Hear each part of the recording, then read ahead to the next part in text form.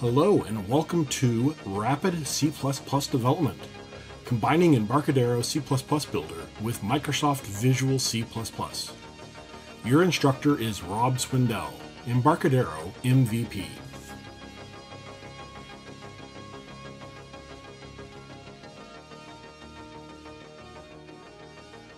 So tying this demonstration back to the original part of this video series where we're calling into a Microsoft Visual C++ compiled DLL.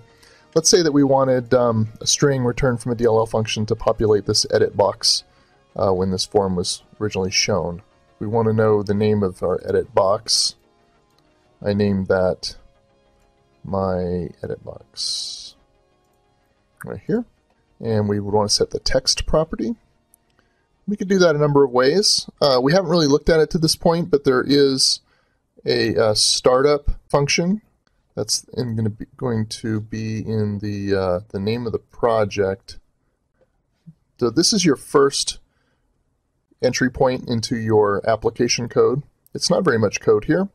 It creates the main form, which would get renamed if we renamed our form. The class and the instance names would change. An about box in this case, and then it runs the application. So this is your first opportunity to actually call into another DLL or DLLs if you need to early on. We're going to do it in the actual form code. We'll put it in the constructor here. So my edit box text equals hello world. So ideally this is going to call that DLL function, and which returns a character constant, and it's going to put it into the text of the edit box. Now, we can't call a function that we don't know anything about. It needs to be spelled correctly. So we need to include that VCL test.h header file that we created earlier in order for it to find this header file without us specifying a path. We do need to add that path to the compiler's include search path. Directories, include file search path.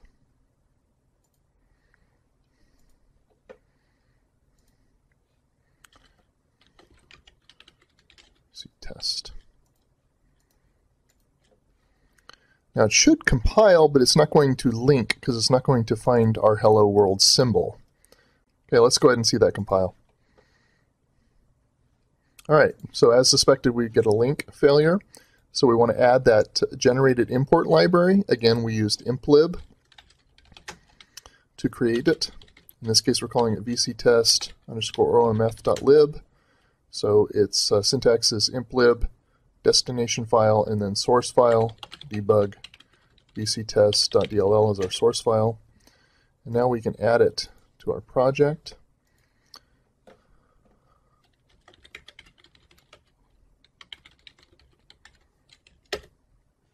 Now it should link.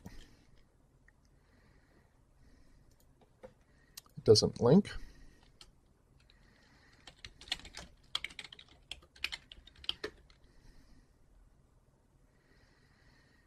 The name is Hello World. Oh, we need to do the implib-a. Now we don't need to re-add it to the project. Yeah, so that gives us our leading underscore. So now it compiles. Can't find vctest.dll. It's not in the same directory as the executable here, and it's not in the search path. So an easy way to fix that is to change the working directory when debugging.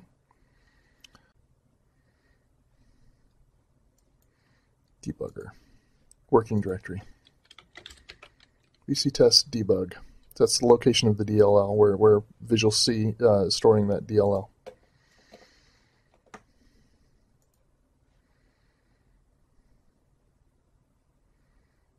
Voila. So during startup, it called our hello world. So circling back to the calling convention issue that we addressed earlier, let's go back to this project and let's rebuild this using standard calling convention. In this case, we'll just do it with the compiler option. because we really don't have any visibility into that from header files or the DLL itself. So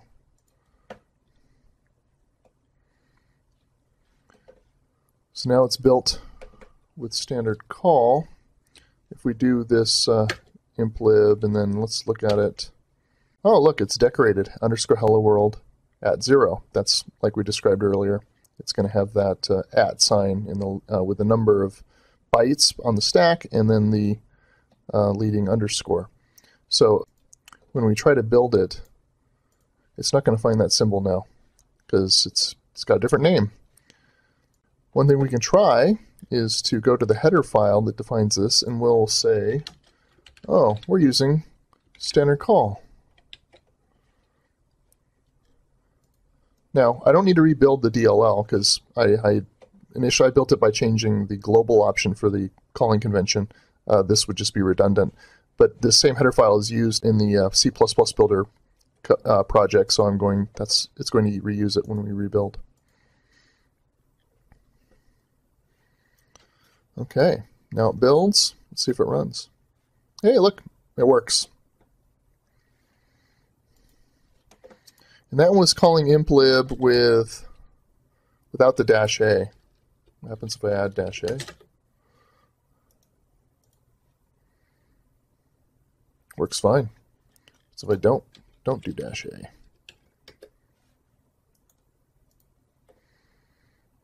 Works either way.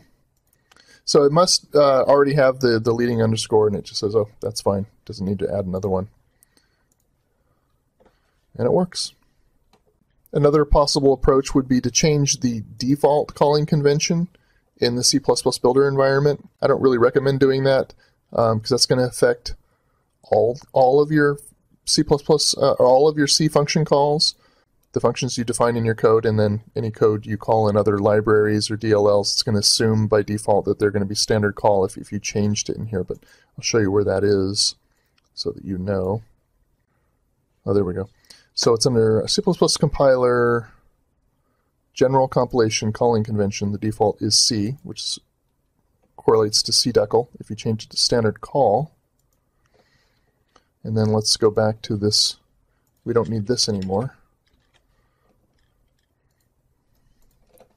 And then rebuild.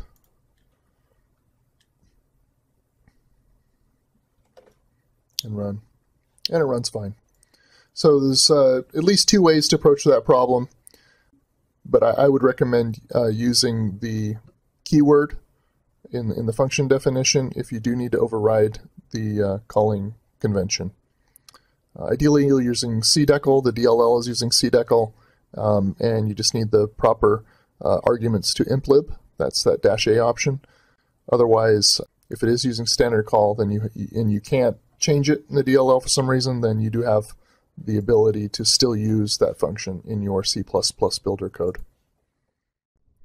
Reviewing what we've learned in this video series, the output files from Visual C++ are not always compatible with C++ Builder. In particular, the object files and library files generated from Visual C++ tools are not directly compatible with C++ Builder.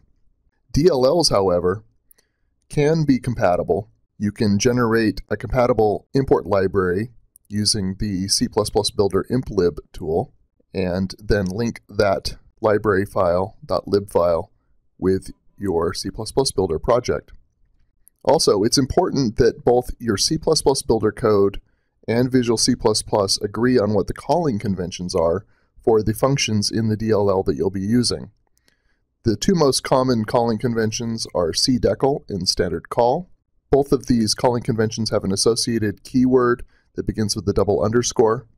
When the DLL uses the cdecl calling convention, the implib tool should be called with the -a option to generate the correct corresponding import library. DLLs that are built from C++ modules should have functions using C linkage. That is accomplished using the extern C construct. An alternative method of creating a C++ Builder compatible import library is to use the C++ Builder coff to OMF utility to create OMF format import library compatible with C++ Builder. The cdecl calling convention is the default calling convention for both Visual C++ and C++ Builder. Standard call functions do not support variadic functions or variable arguments. The default calling convention may be overridden using compiler command line options. You may find these options in makefiles or project settings. Ideally, the calling convention will be specified using the cdecl or standard call keywords in a header file that is shared between the DLL and the application code. This is the Visual C++ project setting where you can override the default calling convention. Again, this is not recommended. This is the C++ Builder project setting where you can override the default calling convention. Not recommended. Memory allocated using the normal C and C++ methods like malloc and new cannot be freed in the application or vice versa. However, that allocated memory is readable and writable in both entities. Memory allocated in a DLL can be freed in an application or vice versa when using the Win32 API allocation and free functions like heapalloc and heapfree. Examples of resources that cannot be shared between DLLs and applications are open file descriptors, standard I/O file pointers, and C errno values. Resources that can be shared between DLLs and applications include open socket descriptors, handles returned from Win32 functions like openFile or createFile, and Win32 synchronization handles like events, mutexes, and semaphores. When sharing structures between applications and DLLs, it is critical that both entities agree on the alignment of the elements within those structures. The default structure alignment of both compilers may be overridden by command line options. You can find these command line options in makefiles and project settings, but the normal default is to align members on 64-bit boundaries or other natural alignment boundaries. To override structure packing on a per header file or per structure basis, you can use the pragma pack preprocessor directive.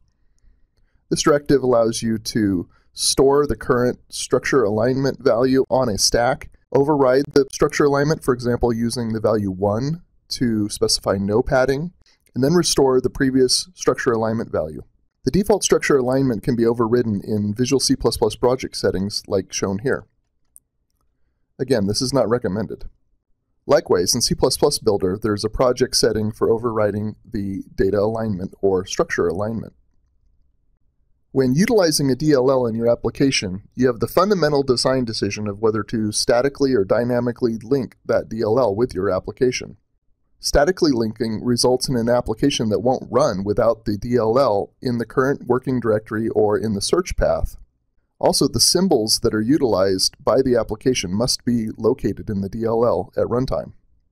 To statically link a DLL, you will require a corresponding and compatible import library or .lib file. Alternatively, you can dynamically link a DLL with your application, and in that case, the DLL need not be resident in the working directory or in the search path when the application is run. Instead, the application may, on demand, load and find addresses in the DLL and execute them. When dynamically linking DLLs, it's extremely critical that the function signature matches. Potential issues when calling DLL functions are functions that block or wait. You don't want to be blocking your application with those functions. DLL functions have different calling conventions can cause strange behavior from stack corruption. DLL functions that allocate memory without a corresponding free function can result in memory leaks, heap corruption, or assertions. If you're calling DLL functions that expect to communicate via standard I/O handles like standard in, standard out, standard error, those are likely not to work with your GUI application.